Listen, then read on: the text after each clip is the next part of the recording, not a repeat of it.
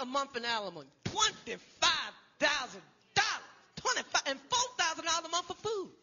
For food. What the fuck was she eating for $4,000 a month? So you gotta think about OJ's situation. $25,000 a month. Another man driving around his car, fucking his wife, and a house he's still paying the mortgage on. Now I'm not saying he should have killed her, but I understand. Why are we telling women in a very loud voice that you have no reason to commit to your husbands because you'll be very well looked after by him whether you're together or not? Isn't it a wonderful day to be in love? I wouldn't know. I've been divorced 3 times and I'm drowning in alimony. That's why I had to take this crappy job. Gary, you got to give me half of everything you own. Then I got divorced. Cunt took half my money and the rights to my only viable book property. Started drinking. Finally pulled myself out of the gutter. Needed something more stable. Got into this. Well, it's because it was the best thing for the kids. The kids are doing great. Really? Have you noticed that Tommy's scared to death of girls? You should be afraid of girls. They pretend to like you, and then they take all your stuff. Your wife's estimate of her annual outgoings and expenditure. Her solicitor faxed it over this morning. £700 to get her hair done? Yes, that's not so outrageous, but some of it is. Bikini waxing? Why should I... Flowers?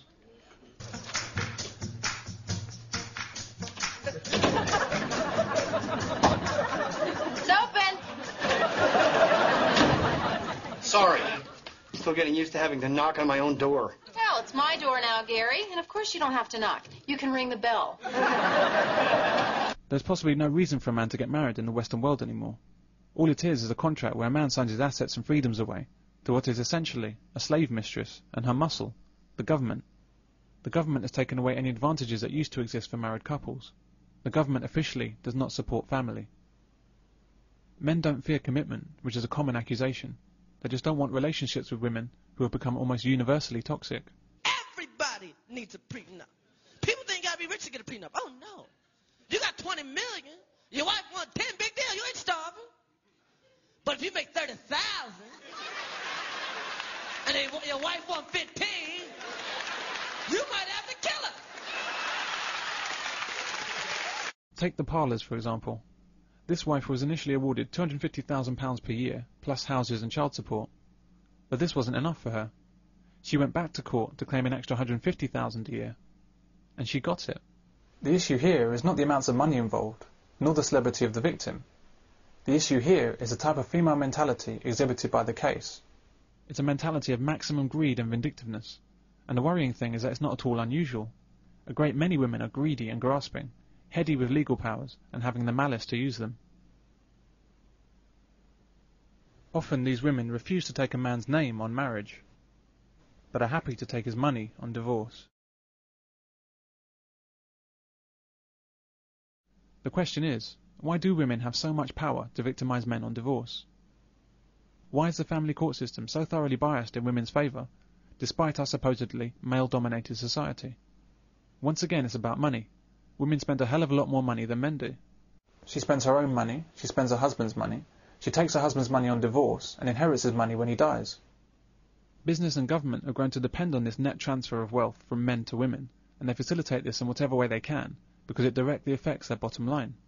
This is why every evening, without fail, between 70 and 75% of all television advertising on all channels is aimed at women, whilst only 8 to 10% is aimed at men. When a man earns £10,000 a year, he might spend £100 a year on toiletries. When he earns £1 million a year, he might spend £200 on toiletries. But a woman spending on herself is much more proportional to available funds. If a woman earns 10k a year, she might spend £500 on toiletries and makeup.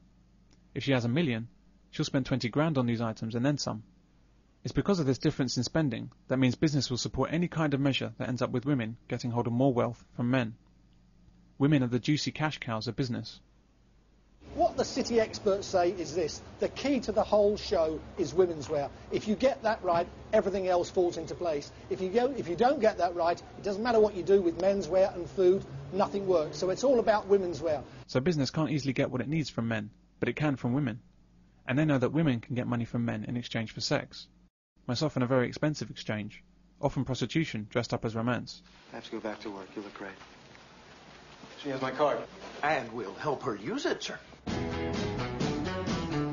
All we have to do is whatever it takes to make her happy. 4,606. Yeah. It wasn't a get down on one knee type proposal. It was very much, shall we get married? While watching TV. Then me saying, well, yeah, all right then. So did the subject of a ring not come up? It did afterwards, and I went looking for a ring, and it was me going looking for a ring. So even though she proposed, it would have been me buying the ring. But, yeah, I'm okay with that. I'm gonna need a new dress, and I need a new pair of shoes. I saw these fake eyelashes. There's this really nice shawl that goes with the dress. Pantyhose. So, what type of guys do you like? Free spirits. Nice guys. Bad boys. Rich.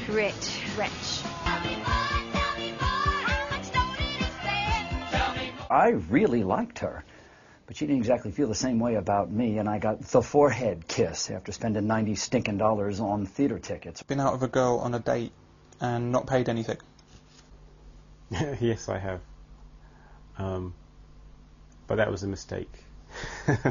I managed to go out on a date without my wallet, and I had to then ask her, and she was not impressed. If I'm going to go out on a date, I need to know that I have money to support both of us on that date.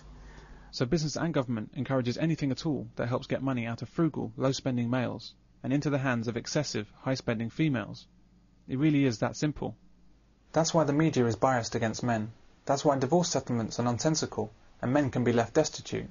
That's why women are angels on our televisions, no matter what crimes they commit. That's why the law, despite being drafted almost exclusively by men, is so anti-man.